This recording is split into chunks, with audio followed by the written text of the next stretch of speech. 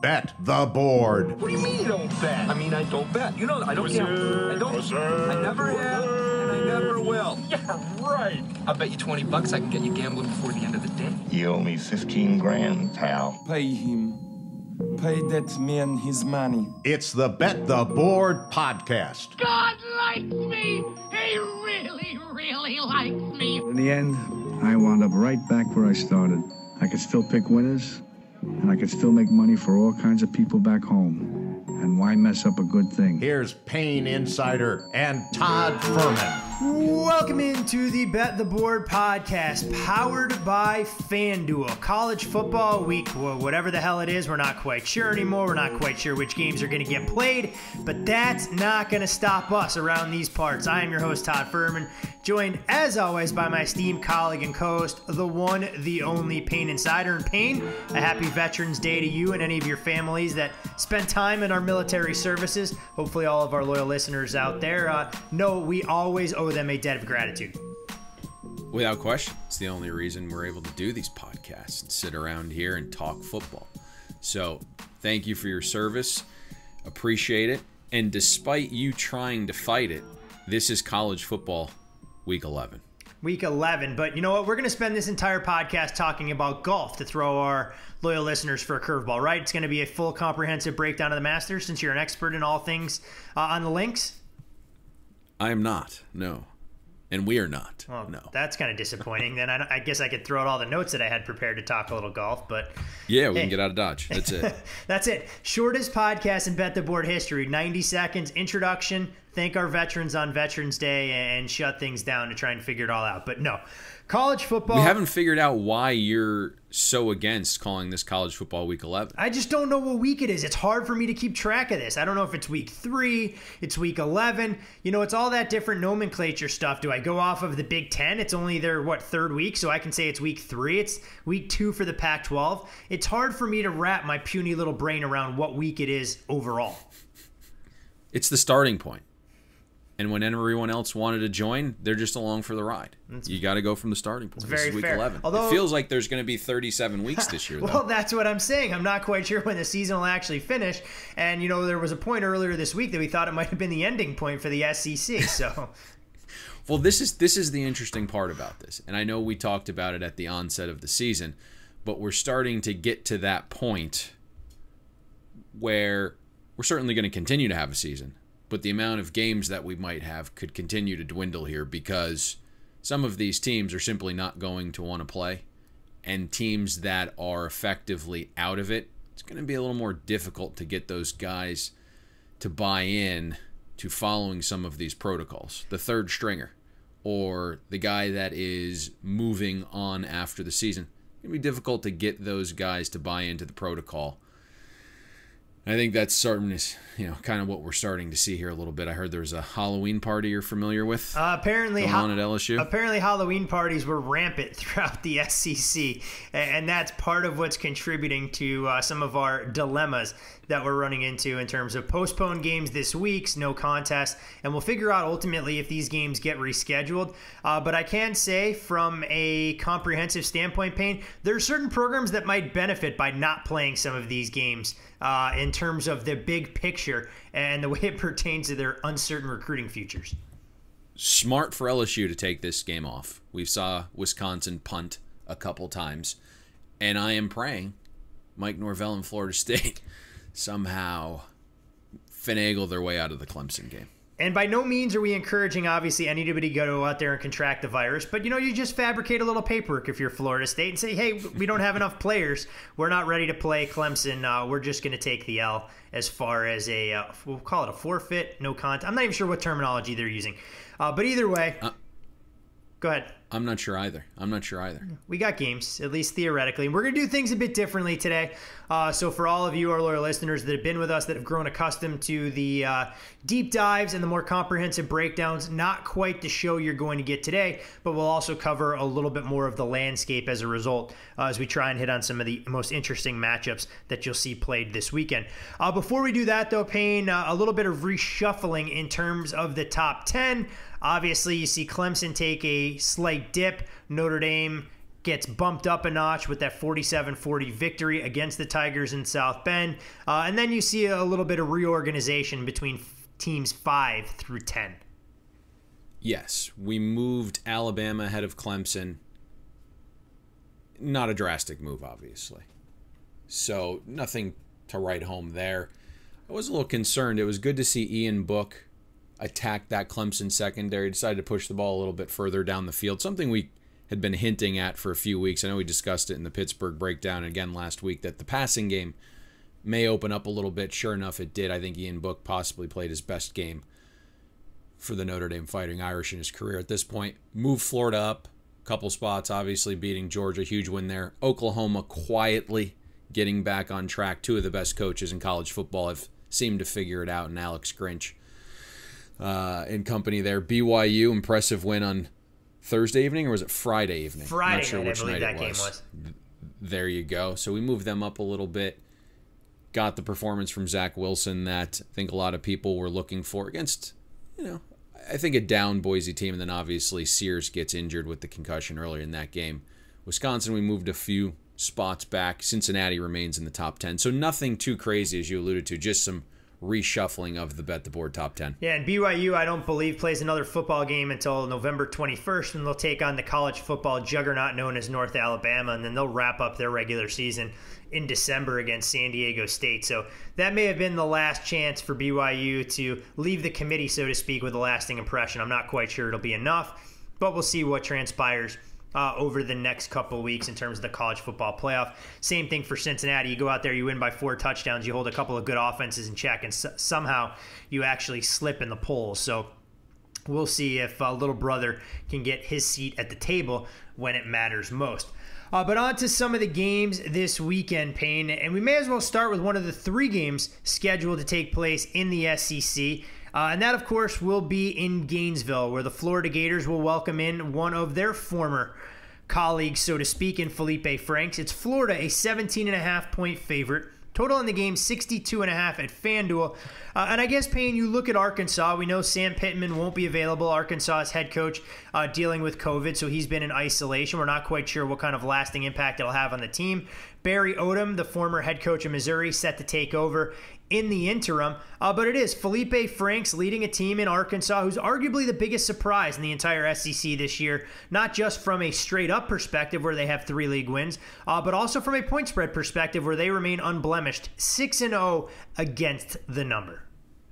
I think that's probably the best place to start, because I think there's only so much you can do to contain Dan Mullen, Kyle Trask, and Florida's offense. And maybe Arkansas gets a little lucky on that side of the ball if Kyle Pitts misses with a concussion. And I think you kind of hit it. Barry Odom's defense has been surprisingly good. 10th in EPA pass defense. You face Ole Miss. You pick off Matt Corral 6 times.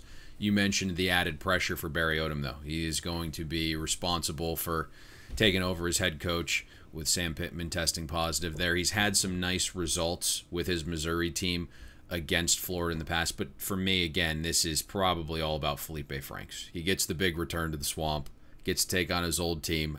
I think there's probably some opportunity against Florida's defense. And I think when you look at the overall landscape of what Franks has brought to Arkansas, it's been a pleasant surprise.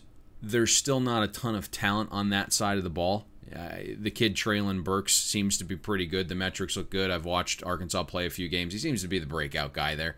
But I think Arkansas has one of the best offensive minds in Kendall Briles, who I'm pretty familiar with. And what I saw Briles do last year with Florida State seems to be what he's doing with Arkansas.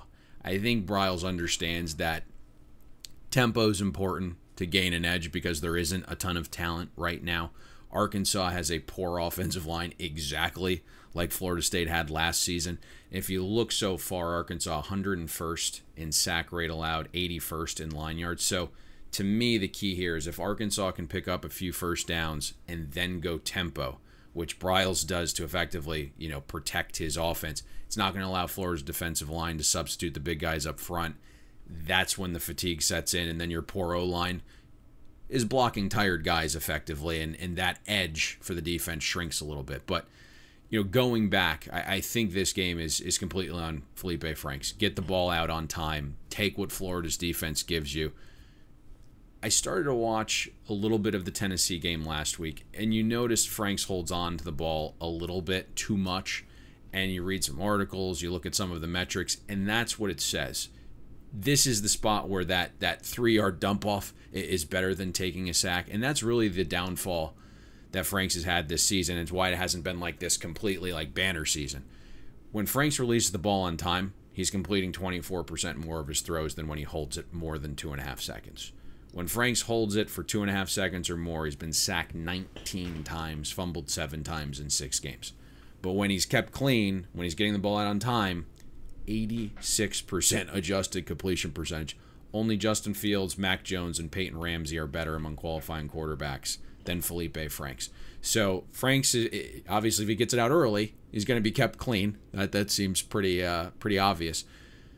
The other thing that getting the ball out on time does is it doesn't allow Todd Grantham, I don't think, to bring as much pressure.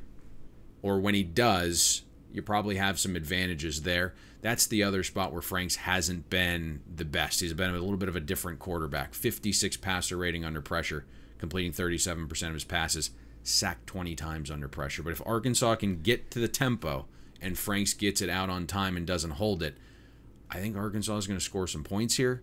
Obviously, this isn't the best spot for Florida. And I think if Franks does those things, Todd, Arkansas has a chance to stay within this number. Florida on the other side, Payne, Kyle Pitts, he was on the wrong end of what I would probably call a dirty hit from Luisine, the safety for Georgia. Concussion, you're talking about him potentially being a game-time decision. It was interesting. Dan Mullen, not known for issuing injury updates, pretty much hit on that on Monday or Tuesday, which leads me to believe that it might be slightly more serious than they want to let on. When you look at this particular number at 17.5, do you think that has Pitts built into it? Or do you think if he officially gets ruled out, we start to see some money come in on Arkansas? I think we'll probably start to see some money come in on Arkansas if Kyle Pitts is announced out, especially with this spot here. This isn't a game where Florida needs to go out and win by a bunch. And I'm not saying that they wouldn't run it up, but there's a good relationship there with Felipe Franks, the coaching staff. A lot of the players absolutely love him still. So you do have that going for you. But Pitts is just, that's the thing that makes that offense go. He is the matchup advantage that no one can cover. You've seen Kyle Pitts get lined up outside, too big for corners. You've seen him moved into the slot, too fast for linebackers and safeties. So that's a massive loss if he's not there, because it leaves you with Kadarius Toney, who's basically, in my mind, a little bit of a gadget guy. And that's it. And the one thing, again, I was stunned to see how well Arkansas's defense has played this season, especially against the pass, 10th in EPA pass defense. So that side of the ball has been pretty feisty. If Pitts is out, it's a huge loss, and I think this number effectively comes back down to where it opened at 16.5. We're already starting to see a little bit this morning, Todd, the hooks starting to disappear on the 17. You know, it's interesting. You talk about Arkansas and their defense. They've been very good against the pass. Where they've struggled is against the run, and we know that hasn't exactly been in Florida's DNA. So we'll see if Dan Mullen goes out there, tries to run the ball a little bit more, or if it's what we always talk about. You know, a tiger doesn't change its stripes. You throw into the strength of the Arkansas defense, proving you're better in that regard. You look at Florida and what they have to deal with the remainder of the way. You can make the case that this theoretically might be one of their more difficult games. After this, they'll go to Vanderbilt. They'll take on Kentucky at home. They'll go to Knoxville to take on Tennessee on Saturday, December 5th, and they'll close up all things status quo with LSU at home. Obviously, an inside track to winning the SEC East, potentially setting up that showdown against Alabama, and maybe a college football playoff berth on the line for the Gators.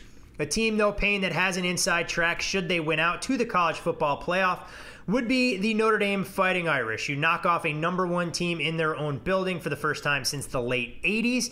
And you're looking at Notre Dame taking a little bit of that prosperity on the road to Chestnut Hill to take on Boston College. The Irish, a 13.5-point favorite. Total in the game, 49.5 at FanDuel. And the last time we saw Notre Dame knock off a #1 team, well, they followed it up with a home loss against a Glenn Foley-led Boston College Eagles team. way back in the day. You look at BC, this is a program that's thrived as a dog, 12-5 against the number the last 17 times they've caught points, but meetings against Notre Dame have not been all that friendly. Brian Kelly's bunch beat up on BC 40-7 last year, and the last two meetings, Notre Dame has outscored Boston College 89-27, a far cry from the three before that, where two of those three were decided by a field goal or less. Payne, so many storylines to try and attack here. The letdown for Notre Dame. Phil Yurkovich, the Notre Dame transfer, leaves to head up BC with a first-year head coach. Not sure what you feel is the most important element when you're breaking down this particular game. I think the fun one in the storyline is certainly Yurkovich, and this will be obviously back-to-back games where we're breaking down a quarterback that's transferred going against his old team, which is fun, and there's some narrative-based stuff in there, but it's clear Yurkovich wasn't Brian Kelly's guy. Once that former Notre Dame OC Mike Denbrock recruited him and then left, he was never going to be part of Brian Kelly's plan. So this feels much different than the Felipe Franks thing, right, where he was actually truly loved by some of his teammates. There's more contention here. And if you listen to Brian Kelly's press conference, he's danced around some of the questions. He's never really given glowing praise, I would say, to Yurkovich this week. So, to me, he's had this game circled. It's going to be on his shoulders along with Zay Flowers. When you're a 14-point dog, we talk about this all the time, you need to go in with a high-variance game plan. And I think the key to this one is pulling off some explosive plays to cover this number or maybe even pull off the upset. And this isn't going to be a surprise to anyone because we've broken down Notre Dame, I think, 3 times this season. And the one area we constantly focus on is the area of the defense that can be exposed, and it's over the top. The chunk pass, the explosive pass. Notre Dame right now has given up 22 passes of 20 or more yards this season. Prior to last week's Clemson game, the Irish defense faced one offense, that was ranked top 40 in passing efficiency in Louisville. And, that game, I think if we discussed it and went back, it was 25-mile-per-hour winds there, Todd, so they weren't really tested in that game either. And, I know DJ is on another planet and significantly better than Yurkovich, but that was his first road start ever. Clemson hits 11 plays through the air of 15 or more yards, and I think you give all the credit to Notre Dame last week, biggest win under Brian Kelly, I would say, and certainly probably their biggest since upsetting Florida State in 1993. But Clemson's offensive coordinator, Tony Elliott, lost that game. DJ should have thrown the ball 60 times, at least. Clemson averaged 9.3 yards per pass play, 1.5 yards per rush. So it didn't make any sense, that game plan, especially as things went on. And you saw Etienne wasn't very good running the ball. Notre Dame's defensive line just ate up Clemson's offensive line. They tried getting Etienne the ball out of the backfield a little bit more in the second half as a pass catcher. But you should have had that game opened up. And I think when you fast forward to this game a little bit, you look at Yurkovich and Boston College passing attack, almost 18% of Yurkovich's passes are 20 or more yards. Among Power 5 quarterbacks, Yurkovich is 11th in deep completion, 7th in deep touchdown passes. Boston College has to test Notre Dame deep early often. I think, Todd, when we're looking at this, you kind of hinted Notre Dame could be a little sleepy early. If you can somehow hit an explosive or two out of the gates and build that lead, that's how you can pull off an upset in this game. It's interesting because when you look at Notre Dame this season, we saw them with a sleepy effort, so to speak, on the road against Georgia Tech. Again, they dominated on the stat sheet but weren't able to get outside the number. I think the final, I don't have it in front of me, 31-13. They closed a 20-point favorite, so coming up just short. We know the Irish have a big date looming against North Carolina that'll go a long way. First time this team has played in a conference and could very much have a revenge date, so to speak, on their calendar against Clemson. Revenge, of course, working in the Tigers' favor. So you do wonder what you're going to get from a level of focus here. And as you mentioned, I think we'll see pretty early on exactly what these two teams have in store. Boston College needing to be aggressive and Notre Dame needing to stay true to their colors, establishing the ground game, leading on what should be a matchup advantage on the offensive and defensive lines. From that particular game in the ACC, Payne, ready to head to Old Blacksburg, where Virginia Tech welcomes in Miami, and it's Virginia Tech, a 1.5-point favorite. Total in the game, 67.5. I guess the biggest question, Payne, when you look at this particular game, De'Aaron King puts together arguably his best performance against NC State last Friday night. And the last two games, he's thrown for 752 yards, 430 of those coming against NC State. 6 touchdown passes to no picks over that time frame.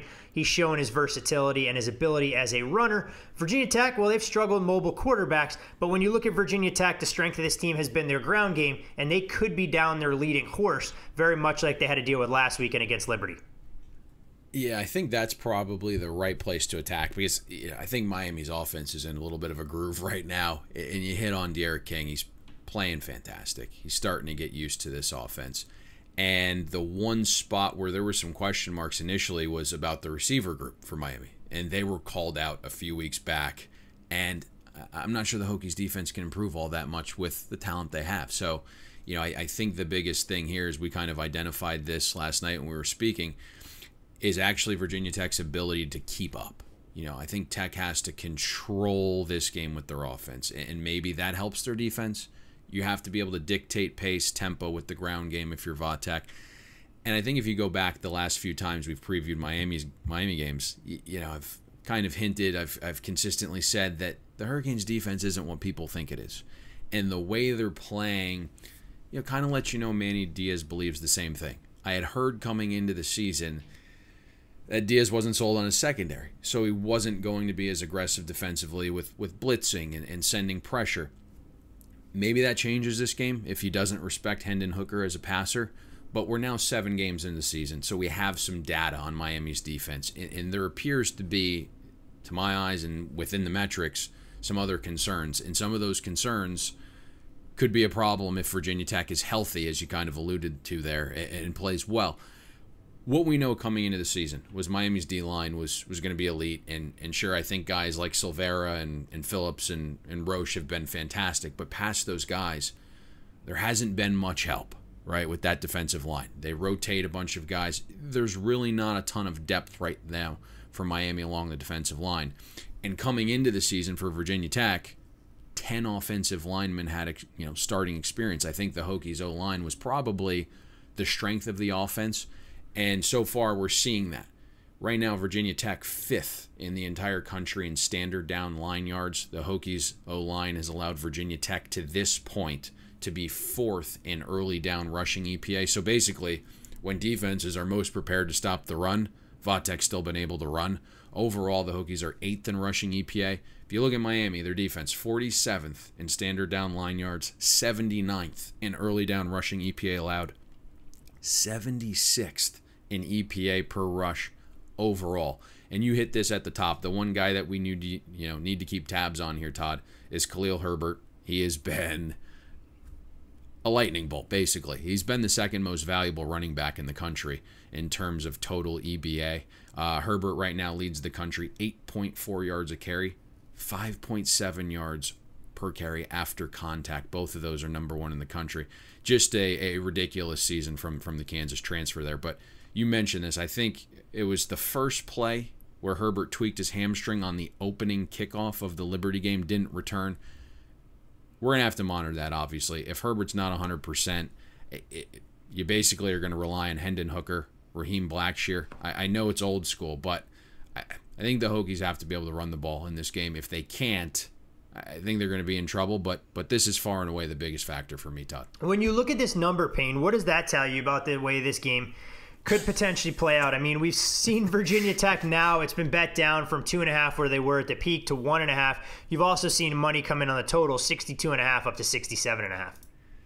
So the first thing when we saw this come out, Todd, we're like, line says Virginia Tech rolls here.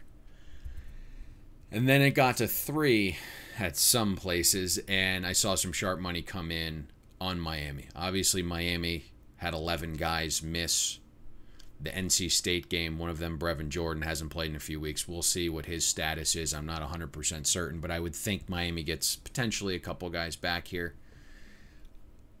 The line says Virginia Tech. The matchup, if Virginia Tech is healthy, isn't bad offensively. But, we're kind of, when we phrased this game, was Miami's going to be able to do pretty much what they want offensively. And if Virginia Tech can run the ball here, they're going to have success offensively as well. So it makes sense that this game, to this point, has been hit over. But we'll have to monitor Herbert because I think that changes both the total and the side here for sure. Always interesting. We talked about Miami's opponent last week, and it's not a game we'll preview. That team actually taking some money in the market as we see NC State moving up through the 7. playing host to Florida State. And breaking news, yet another game in the SEC postponed. Georgia, Missouri officially off the books this coming Saturday. All right, let's move on to games that will, again, be played. And let's head to the Big Ten, Payne. Wisconsin. We're navigating this well. I know it's frustrating, but at least we have football.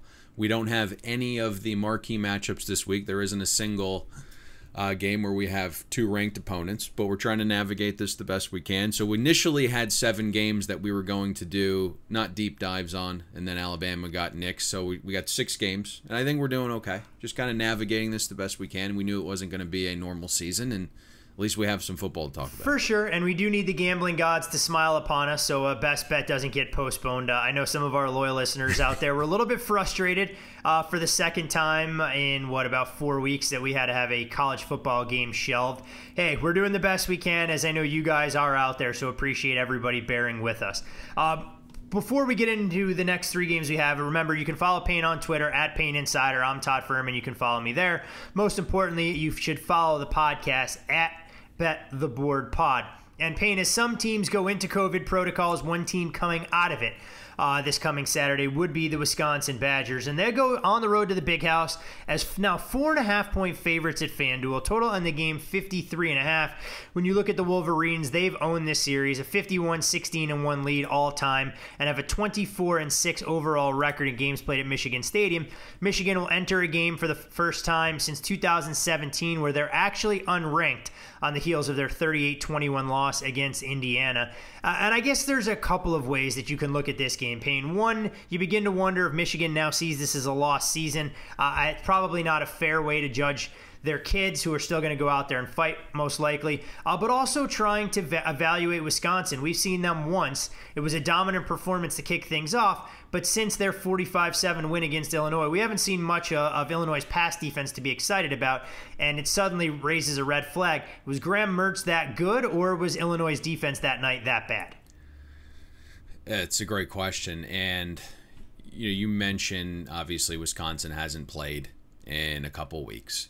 And I think that's probably the important part of this game and where we should start, because the players that tested positive on October 24th can continue participating in practice on day 19 of 21 of that timeline the Big Ten has put in place. So today is day 19, Todd, for some of these Wisconsin players. So I think we'll know a little bit more this afternoon after practicing how things went. Players have to go through this, series of workouts of increasing intensity, is what they're calling it, to be cleared by a cardiologist, as I read this Big Ten guideline right now for the return. And I think a lot of people will know this, right? If you watched Clemson Notre Dame last Saturday night and you're wondering, how can Trevor Lawrence travel and be on the sidelines but not play? It's because of this cardio test the players are put through. So you have to pass that. So it sounds like, to me, Todd, at the very least, there's going to be some of these 30 players and staff members for Wisconsin that are back, but I'm not sure a lot of them are going to be, and that's going to be the question and where this line potentially heads. Fortunately, though, you hit on this. I think it's looking like the most important player, Graham Mertz, should be back. It looks like Mertz can probably squeeze in a practice or two and play in this game if he passes all the tests. But this is a tough task. I mean, Mertz hasn't played in over 3 weeks, and to me, that's the biggest factor in this game. When you look at Mertz, he had the coming out party week 1, and potentially how he's going to do against Don Brown's defense that's struggling in the secondary right now, and that's putting it nicely. And we talked last week that Indiana and Penix had to pass the football to pull off the upset against Michigan. Sure enough, that's what they did. They were able to do that. I think what we talked about in that breakdown applies here. Don Brown has to realize that he doesn't have the horses at corner to play the style of defense that he wants. Don Brown has wanted his corners to play man, to play press, to win these one-on-one matchups so he can be aggressive and attack the box and opposing quarterbacks. But you look right now, Todd, Michigan is 105th out of 101 teams in EPA pass defense. On early downs, Michigan's 112th in passing EPA defense. At times in both the Michigan State game and the Indiana games, Don Brown has been forced to drop his guys off in coverage to give them a chance. They're just not playing the ball very well right now. I don't know the approach this week. It's going to be interesting to see what Don Brown decides to do, knowing that Graham Mertz might not be in form, and I do believe there's question marks about Wisconsin's receiver group. They lost a lot of talent, a lot of experience from that wide receiver group last season. Here's what's a little bit interesting to me, and you kind of led me in the right way. We know Mertz was this highly decorated quarterback coming out of high school. He looks to be elite. And if you go back and watch the Illinois game, ton of poise in the pocket. He was accurate. He was going through his progressions, which was the biggest thing for me. You're watching him look left, look center, kind of pan right, then come back across. He was fantastic. 19 for 19 from a clean pocket with a perfect passer rating, 5 touchdowns. But that's against Illinois' defense. And after 3 data points right now, Illinois is 120th in the country in PPA passing defense out of 121 teams. I think we find out a lot about Wisconsin here. I think Mertz is going to have to be the saving grace of this offense. I don't love, and I texted you immediately from I know where you're going. I think I know where you're going with Illinois this. Game. Yes. The Badgers running back room, it was a question mark coming into the season. There doesn't appear to be like a Monte Ball or James White or a Melvin Gordon or a Jonathan Taylor type on the roster. When you're handing it off to what appears to be an undersized fullback in Garrett Groshek, I have questions. So it'll be interesting to see here, what the offense looks like for Wisconsin with Mertz basically maybe having 1 or 2 practices before this game, possibly some guys out on the offensive side of the ball not being able to pass the protocol in time for this game. I'm not sure where this line's going to go, Todd. We've seen it creep up a little bit this morning. I would think if Mertz is in, it's going to go up a little bit, might settle back down a little bit if multiple other guys are out. The one thing to note here, Todd, is Michigan's going to be without one of its best defensive linemen as well, in Aiden Hutchinson. Fractured his leg in the Indiana game. I think that's a significant loss.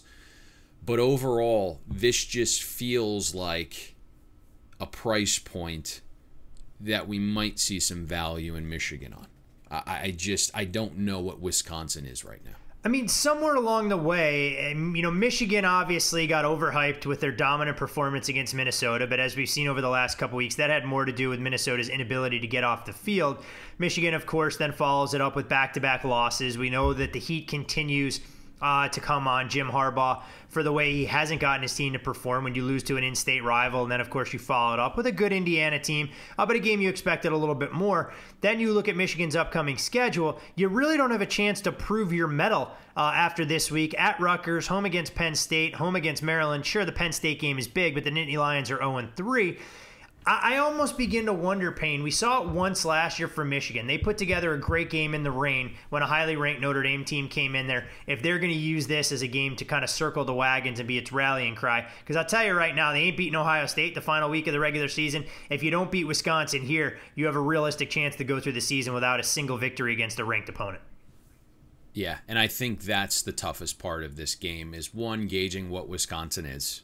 Because we came into the season, again, hey, not really sure what they have at running back, not really sure if the ground game is going to be there. And all of a sudden, Mertz pops, and you're like, wow, this is going to be the calling card of Wisconsin's offense. But you kind of have to put an asterisk there based upon what we've seen from Illinois' defense. And now you're getting Michigan at this price point where the market absolutely hates them. You at least have revenge, right? What'd they lose last year? 35-14. There's at least got to be some buy-in here. We're going to find out which direction Jim Harbaugh's program is going in, because if you don't show up for a game like this, not a positive sign. No, I think that's it's a bigger indictment of anything else. I mean, if they were to completely fall apart in this spot, I think it's a more damning portrayal of where Michigan is headed than losing last week against Indiana. I would echo those sentiments completely. And speaking about Indiana, they'll put their undefeated record on the line, this time in East Lansing, where they take on Michigan State. Indiana, a 7.5-point favorite at FanDuel. Total in the game, 52.5. And when you look at Indiana, they've been one of the bigger surprises as far as college football is concerned. You knock off Penn State for the first time in eons. You take care of Michigan as well. And they haven't fallen victim to the moment. We know their schedule only gets more difficult. Maybe not this week, but they do have a massive showdown against Ohio State on deck if they're really going to be considered contenders. And not a game I don't think any of us expect them to win, but we'll see how competitive they can be. But I do have to ask, Payne, when you look at the Hoosiers and how they've performed this season, average starting field field position has been better than their own 30. You know, you're looking at how well they're doing scoring inside that green zone. What they're doing as far as picking up the available offensive yards, nothing to write home about. Net yards per play metric, nothing stellar by any stretch, or they're actually in the red in that. How do you begin to assess Indiana and how we should grade them out, not only for this matchup, but how the market kind of feels about them? Winning breeds winning, baby. I think we touched on this last week when I said Indiana's metrics aren't really indicative of what's going on. But last week was their best performance of the season, so we saw the metrics start to even out a little bit. In terms of like net EPA, they were in like 91st heading into the Michigan game. They came out 37th. So the metrics are starting to get a little bit better. Listen, the talent, the experience is all there on offense for Indiana. So it feels like they're going to be an offense that starts to get a little bit better. I do believe that. Maybe not this week, but I think there's at least some potential there where they'll start to mirror the talent that they have, the metrics that is. For me, when I look at this game specifically to this week, I think the simple but obvious thing here is Michigan State needs to be able to hold on to the ball. 10 turnovers in 3 games. All 10 came against Rutgers and Iowa. And, you know, the one game you don't turn it over, you win as a 4-score underdog on the road against an in-state rival. So that's going to be the key to this game, holding on to the ball. Obviously important, but a lot of times unpredictable. So, you know, for me, when I look at this, that's probably the side of the ball that makes the most sense here in this game. The Spartans' defense has to be able to slow Penix and the Hoosiers' offense down. You know, pressure, if you can, when you look at it this way, if you can at least hold Indiana's offense down, it's going to not put pressure on Rocky Lombardi and the offense to perform to a level where they're not accustomed to. You're going to start making mistakes if you are forced to sit back in the pocket with Rocky Lombardi and throw all day. So I think it's crucial that the defense can hold Penix Jr. down a little bit. And Penix is familiar with his environment, right? If you go back to 2019, his very first conference start was at Michigan State. At one point, he completed 20 straight passes. Now, I think for a lot of professional bettors, they hope that that's not the case this week. But if you're looking at Sparty's defense this time, I think you got to choke out the ground game. Michigan State has done an okay job of stopping run. I would say a couple of their opponents are better running the ball than what they'll see here with Indiana. But right now, Michigan State 10th in line yards, top 50 in EPA per rush allowed, both on early downs and overall. It's the one spot where Indiana has struggled a little bit offensively, and I think it's throwing some of their metrics off just a little bit. But Indiana hasn't been able to create that push up front offensively. They're 63rd in line yards, 85th in early down EPA per rush as well. So if Sparty can stop the ground game, the next step is being good, pressuring Penix. If you really look at Indiana's pass offense, it's been fantastic when Penix is kept clean, but for whatever reason, he is struggling right now under pressure, whether it's being slow to process, and you would think that's the case because it surprises me, right? Like Penix can really use his legs, but the dichotomy there of pressured versus kept clean is staggering. And you're typically always going to have better quarterback play when the quarterback's free in the pocket and kept clean, but this dichotomy is massive. If you look, Michael Penix Jr. right now has been pressured on 36% of his dropbacks. He has a 50 passer rating when pressured, 0 touchdowns, 1 interception, completing 42% of his passes when pressured. When he's kept clean, his passer rating is 70 points higher. He's completing 32% more of his throws, 7 touchdowns, 0 interceptions. So Mel Tucker's defense has to stop the run, then get some pressure. I think you can throw out last week's game completely against Iowa. It was an absolute no-show. In the prior 2 games against Michigan and Rutgers, Michigan State's defense pressured quarterbacks on 39% of dropbacks. I think that will be a fantastic rate this week. If you can do that, I think Sparty probably stays within this number, Todd. It's pretty incredible when you think about Indiana and how differently their season would have gone potentially from a trajectory standpoint if Penix doesn't get into the end zone in overtime or they're not able to lead that march at the end of regulation against Penn State. Indiana sits here 3-0, very much in control of their own destiny, obviously, in the Big Ten East. Meanwhile, Penn State continues to flounder, hitting rock bottom last weekend in a game where they closed a 27.5-point favorite at home against the Maryland Terrapins. And like you said at the top, winning breeds winning and a lot of confidence, especially for a program that hasn't experienced this level of prosperity in quite some time. And you love to see it for the kids, knowing it's a veteran-laden group. We'll see if rubber meets the road this weekend when they travel to East Lansing to take on State. And last but not least, Payne, because we know you bleed Pac-12 football, we had to talk one game out on the West Coast. And as much as I pushed to break down my beloved Oregon State Beavers, they didn't make the cut. So we'll start with the most prolific team in the league from an... Your beloved Oregon State Beavers. When did you start claiming them? Last year I claimed them, but I'm off that bandwagon because my guy's in the NFL. Continuing to cover numbers. That's right. Doesn't matter what jersey he wears. Yes. All he does is cover numbers. That's the bottom line with Jake Luton. I was hoping that they pulled that game off for the sake of the Dolphins draft pick. Well, I was hoping they pulled that game off for the sake of Survivor, along the whole lines of every other big underdog that had a chance and fell flat on its face in the waning seconds. We could save that for the NFL show. How ridiculous was that? Yeah. I mean, Patriots pulled one out. Pittsburgh pulled one out. I mean, Survivor pools were saved. All three double-digit favorites in the NFL needed to withstand last-second plays to ultimately get the win. So it drives you absolutely bonkers. But you continue to trudge forward. And that's probably the best way to describe Arizona and where their football team is right now. Trudging more than anything else. USC, more than a 2-touchdown favorite, 14.5 at FanDuel, as they'll make the journey down to Tucson. Total on the game, 67.5 at FanDuel. And Payne, when we look at USC, Clay Helton's seat was pretty hot coming into the season. He might have lost his employment status had he dropped a season opener against Arizona State. But Keaton Slovis and the special teams for USC erase a late 13-point deficit. They slip out of the Coliseum with a 28-27 victory. And Slovis for the day finishes 40 of 55, 381 yards, including 2 big touchdowns in the final 3 minutes. Drake London, of course, coming down with the most important one. And you have to give Slovis credit. He showed a little bit of maturity in his season debut. Didn't take off, didn't panic when he didn't have his primary read there. Kept his eyes trayed down the field. But defensively, same old USC, same old Todd Orlando. They blew assignments countless times.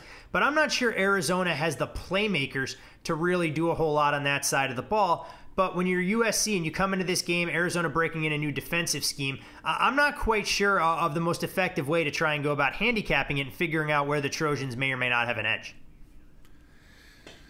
I wasn't a fan of USC's performance last week, especially in the first half. I can't figure out how that game went over in the first half. Don't want to talk about it. Here we are. Don't want to talk about it.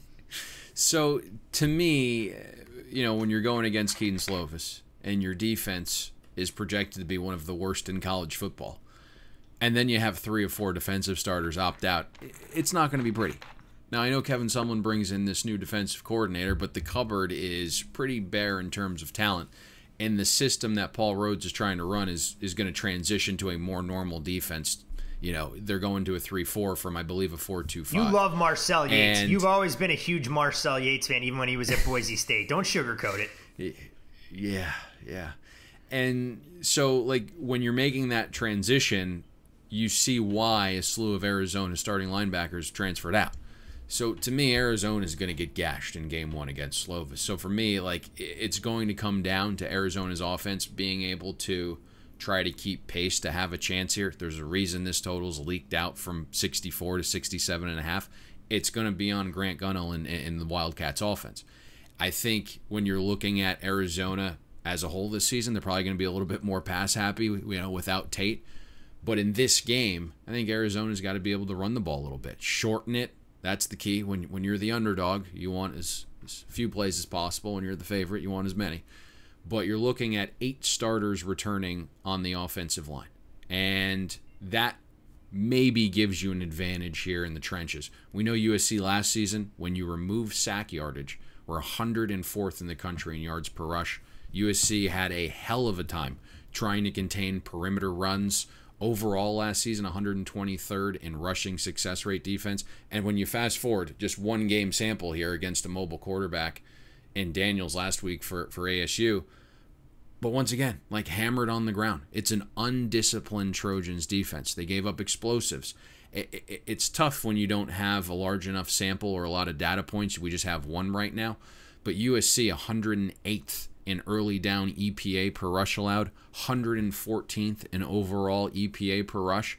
Grant Gunnell seems to have a solid receiver group, but if you can get the ground game going, suddenly I think it opens up the RPO game and makes throws easier for a young quarterback, and that's going to be the key in my mind in this game, Todd, because Arizona's not going to get many stops. It's going to be on the offense to keep pace with Keaton Slovis and the USC Trojans offense. Maybe they can do that, shorten the game a little bit with their ground game. Then you get the RPO pass attack off that. You do have some nice weapons outside, but that's the way you're going to potentially stay within a 14.5-point spread here. It's not going to be anything from your defense. What am I setting at the over-under at for Arizona defensive stops in this game? Do I make it 2.5 and do I heavily juice the under, or do I make it 1.5 and juice the over? Tough. If I'm betting into it, I'm not sure I'm going to let you know what that number is. That's a good point. I may have to take that off air then. I don't want you to tip the market before I open it up for the masses to fire into it with small limits. There you go. I've heard back in your day, a lot of people like to fire into you. You know what? My days behind the counter where I was severely handcuffed. I felt like I went in every fight with both hands tied behind my back, and I constantly had to bob and weave a little bit because, God forbid, we actually took a bet in those Caesars days. Somehow it was my fault if the bet lost, but the boss didn't want to determine the effectiveness of my bookmaking technique until a kid missed a field goal in the waning seconds. Because as we all know, that's how you ultimately grade how someone booked a game for the previous 5 days when it comes to football season. Corporate folks, that Monday morning meeting can't be too pleasant. Yeah, well, trust me, there were plenty of Monday morning emails that would come in, and when you have a player that loses 6 figures consistently, heaven forbid he actually has a winning Sunday, that somehow it's a default. You know, it's the errors of our ways as bookmakers, but I can put it this way, and we won't get into it in too big a tangent. There's a reason that I like to think I'm still have a role in this industry where my former boss is somewhere retired on the South Carolina coastline. Yes. Yes. Finally took Todd coming out of his shell there, and on Veterans Day, no less, he finally takes a shot. He wasn't a veteran of this. He wasn't a veteran of the service. I don't have to. No, but it's supposed to be a happy day. It's supposed to be a day we celebrate people. It is. I'm take jabs at I'm people, celebrating, regardless of their profession. I'm celebrating First time I've gotten you to take a little shot ski at someone in the space. I celebrate you. I celebrate myself. I celebrate all of our listeners that have made this podcast as popular as it's become. I do not have to celebrate him, but I am forever thankful because who knows? If things actually had worked out, I might still find myself toiling away behind the counter instead of trying to make sports betting a little bit more mainstream like we've seen over the last, 6 to 8 years or so. I have to tell you, I woke up feeling good this morning, and now I know why. It's because you celebrated me. I appreciate that, buddy. Hold on a second. I didn't say I put you on a pedestal or I cherished you. I celebrate your abilities as a handicapper, as an analyst. As we know, this podcast doesn't work without the two of us bringing our C game more often than not. I appreciate. Hold on, I'm gonna pull up. I gotta pull up the board. I gotta see if any other games were canceled in the last 7 minutes. Christian McCaffrey upgraded, by the way, for you, Payne. Just in case. Really? Just downgraded, excuse me. But, of course, the market... Downgraded. That downgraded, upgraded, same well, thing. you know, if you look at the odds screen, you're not quite sure because I'm not sure anyone believed he was going to play, but if you look at the way the numbers moving, apparently somebody did. All right. I completely digress in all of those. You've lost your mind today. Yeah, I'm a little bit out there. I can't quite put together coherent thoughts. You got a haircut yesterday. 2 days ago. I cleaned it up. 2 days ago. I thought about going frosted tips. It looked a little short. Did you go with the same woman? I did. I was on Twitter. I try not to do that these days, but I was on Twitter. Yeah. And then I saw a video and your head came across. I wasn't quite sure it was you initially, and then I did a double take. You went different with the dude I this let time. her try and style it for me, Payne. Sometimes you have to come out of your comfort zone a little bit and try and go with a different look. Can I be candid? Should I go with the frosted tips? Is that what you're going to say? Is that where you're going to go? Get back into the comfort zone. Hey, you got to mix it up a little bit. Here and there, you live once. I'm not going with the platinum blonde look, no faux hawk, anything along those lines. But I'm not quite sure I can pull off the spiked hair, so we'll have to style a little bit differently. Do we have anything else we got to do in this podcast? I feel like we should try and give our listeners a winner and put our win streak on the line. What are we at? 5 games, 6 games? I can't even keep track anymore. 5 games in a row. Hopefully this is 6. Get to the NFL podcast tomorrow. My favorite number. We'll pull off lucky number 7. There we are. Bing, bang, boom. This stinks because I would have liked to have broken down the Alabama LSU game, but that got nixed. Well, let's be honest. What were you really going to say? If we had to break down Alabama LSU, what were you really going to say to try and figure out a compelling case? How many passing yards is Mac Jones going to throw for against that secondary? Well, it depends how long Nick Saban plays him. If he plays him for 3 quarters, he could throw for 550. If he pulls him at halftime when the Tide's up 24 points, a little bit of a different story. Well, I was interested in that total initially. So our listeners know that we love full game overs now after last week, and there were a lot of people that were nervous. They thought you'd lost your damn mind giving out a full game over. Man. All right. It's about that time. 6 games broken down. Not as deep as we normally do, so you guys have plenty of information to make your choices on some of the marquee games. But we'll do the heavy lifting here and try and figure out where we're going for our best bet. It's time to right a wrong, Todd. Because I don't hold grudges. But it's a team that's... strict one-and-done policy around here. Because I think Michigan State has done us wrong in the past. But you're going to go back to the well with Sparty, rotation number 164. Let's go Michigan State plus the 7.5 against Indiana this week, as you kind of alluded to. I like Indiana more than most, but some of the metrics don't align with being a touchdown plus road favorite here against Michigan State. If we don't turn the ball over, I think we're going to be fine here. We've seen at least Michigan State play to a higher level. I think last week's game, you really just throw away. I know they lose their opener to Rutgers, but 7 turnovers, and yet you're still in that ball game. We saw the peak against in-state rival Michigan. Mel Tucker saying all the right things this week. He's holding his team accountable. And I think we see a good effort. I think we see energy here from Michigan State hosting a top 10 team in Indiana. Let's go with Sparty plus the 7.5. Anything else? Well, our listeners have grown accustomed. They figure with your personality type, you're the one to go back to a jilted lover. If you've been burned multiple times, you're definitely the kind of guy to try and mend a fence, let bygones be bygones. So Michigan State makes a lot of sense. One thing I will say about the Spartans, if you do some reading this week, Mel Tucker, some pretty strong comments. Obviously, a first-year head coach trying to change the culture a little bit. Michigan State lands arguably the best defensive line prospect in the entire state, so you'd have to think that's a good sign for the program as well. The name eludes me. I think it's Jamison Berry or something along those lines. I know that was a big story. Talking about national TV, top 10 opponent. And the other thing with Michigan State, the market has had a pretty decent read on them. Last week, notwithstanding, we know they took money against Iowa. But week 1, the money came in on Rutgers. Michigan State turns it over 7 times. Michigan State gets absolutely buried week 2 against Michigan. And I imagine we're going to see some money on Michigan State this week. I can't imagine the 7.5s last up until game day. I like it. Let's go with Sparty plus the 7 and a hook. Mel Tucker, get us to the promised land, my friend. Anything else you'd like to share with our loyal listeners before you take a 24-hour hiatus and return right here to talk your beloved National Football League tomorrow? That's it. NFL tomorrow morning. Be there, be square. Do you want to share any of the tidbits you uncovered on your Florida State Seminoles as NC State takes yet another wave right now? Poor Mike Norvell. Oof. Feel for the guy. He is aged 10 years and 10 months, but this is a complete rebuild. And it'll be fun to see that process. Break it all down before you build it back up. If you need some advice, you can pick up the phone and call Mike Leach in Starkville. I'm sure the two of them have similar reclamation projects that they're trying to put together. For Payne Insider, you can follow him on Twitter at Payne Insider. I'm Todd Fuhrman. You can follow me there. Follow the podcast. Most importantly, at Bet the Board Pod. Michigan State, your Week 11 best bet. And come Saturday early afternoon, we'll see you at the window. Thanks for listening to Bet the Board. You can catch Todd and Payne every Monday, Wednesday, and Thursday during football season, breaking down the biggest NFL and college football games. And to make sure you don't miss any free best bets, subscribe to Bet the Board on iTunes, Google Play, Spotify, or wherever you listen to podcasts.